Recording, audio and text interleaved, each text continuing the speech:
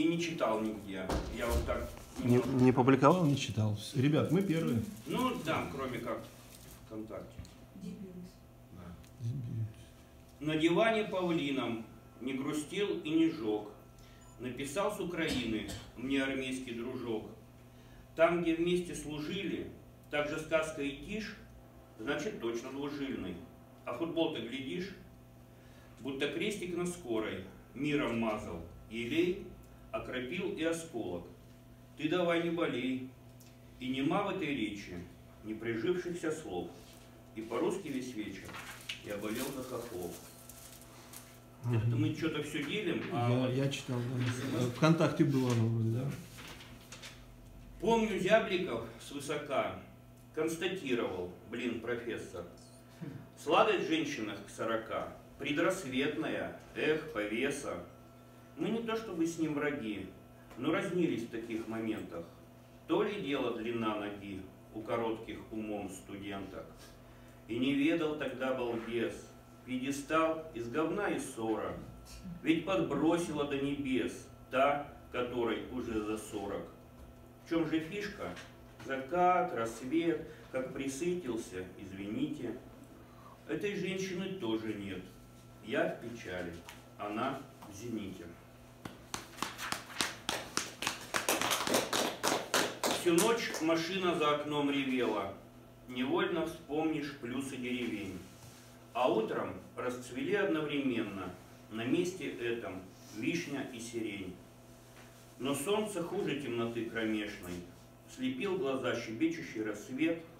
Апрельское молчание на нет, сводящий опереточной надеждой. Апрель весну сопровождал иначе.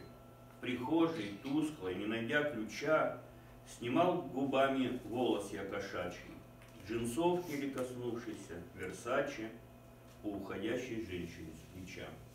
Я глоточек не согласен.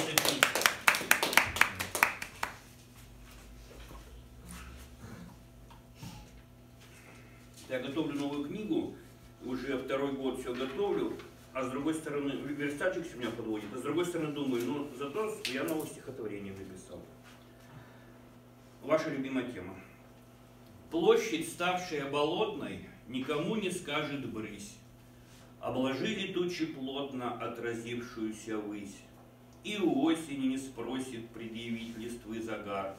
Каждый вечер где-то в 8 по брусчатке бродит осень, недопущенная в бар.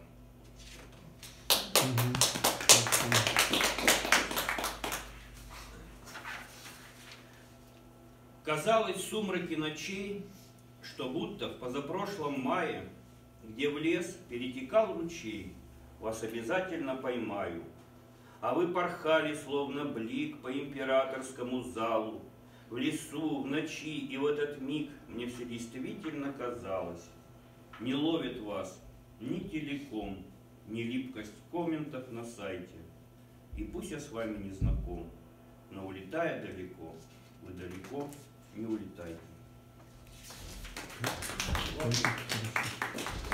Сейчас еще парочку. Подряд читай, Димчик. Да, ну ладно. Там последние все вообще... Что? Последние все супер. Вот, что было. Не ложатся в руку ни меха, ни зонт. Снег лежит по кругу, там, где горизонт. За лопату браться рано, до сих пор снег по-понебратски не вошел во двор. Извинялся, выкал, обходя село, а в селе не выпал, только и всего. Классно. За чертою живого города перекрыт для маршрутки шлюз. Мне до кладбища очень холодно. Я вам свечки огонь пошлю. Лед над Волгою, лед на дворниках. Слабового не счистишь, вжик. Ты бы дома сидел до вторника. Не сиди за рулем, таджик. Вот до храма дорога теплая. Он давно облюбован храм. Свечка в нем отогреюсь теплая. Заодно отогреюсь сам.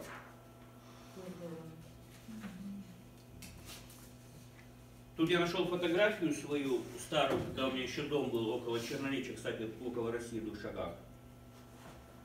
И что-то у меня ностальгия пробила, и такое родилось. Помню, солнечный майский день бесконечным тогда казался. Под окошком опять, блин, ладно, вы такое не любите. Почему? Почему? Про христиан. Я, кстати, читала, так что Почему? Все нормально. Помню, солнечный майский Тем более день очень бесконечным тогда оказался. Под окошком цвела сирень. Я его репостнул даже в группу себе. А в окошке, как лик Казанской, образ бабушки. И оклад из наличников с детства ветхих вновь уносит меня назад, где орал соловьем на ветках, где шампанское из горла пил и пил в той кипучей пене. А как бабушка умерла, ни шампанского, ни сирени. Да, теперь не проходит дня, чтоб не кутался в это снова. Но у зимнего у меня с той поры ничего святого.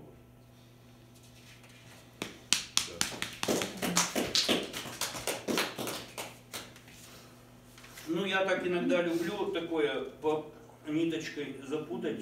Часов в 11, как засядешь, потом смотришь, уже на работу опаздываю 7 часов.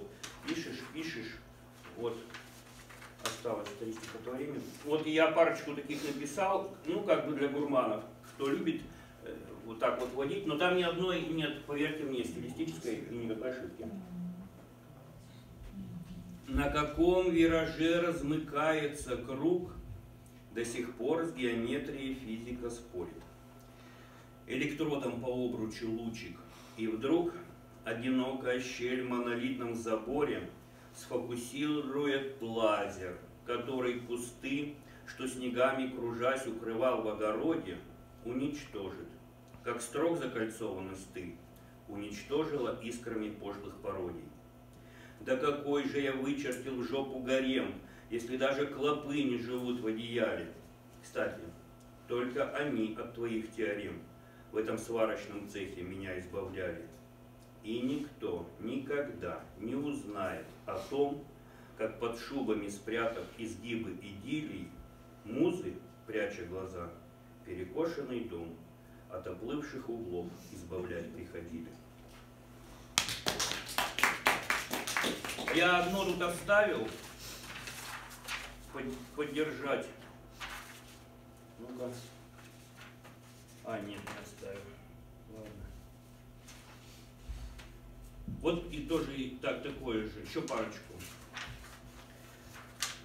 Чего коснусь, мгновенно плодоносит.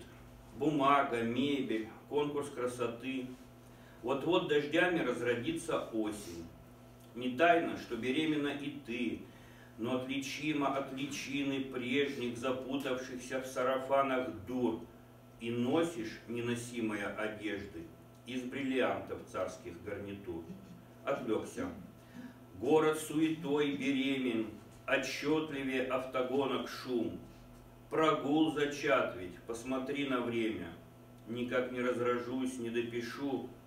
Писать всю ночь не больно и не ново. С чего же пуповины душат стих? И даже книги Ильфа и Петрова остротами не перережут их. Грань бриллианта взрезала аорту. Блокнот, обшивку стульев для утех, каких порвал, став жертвою аборта, вскрывавшей тайны гарнитуров тех. Ну и закончу маленьким. Решил один раз, думаю, то есть, ну-ка напишу-ка я стихотворение, сам уревусь, и может кто еще поревет. Ну такое. Ты нужна, конечно, мне, так и знай, как затопленной стране Дед Мазай, как ныряльщику коралл, свету тень, так кому кто умирал, лишний день. Как фонарик к гаражу, без гордин, я уже не выхожу. Приходи. Спасибо.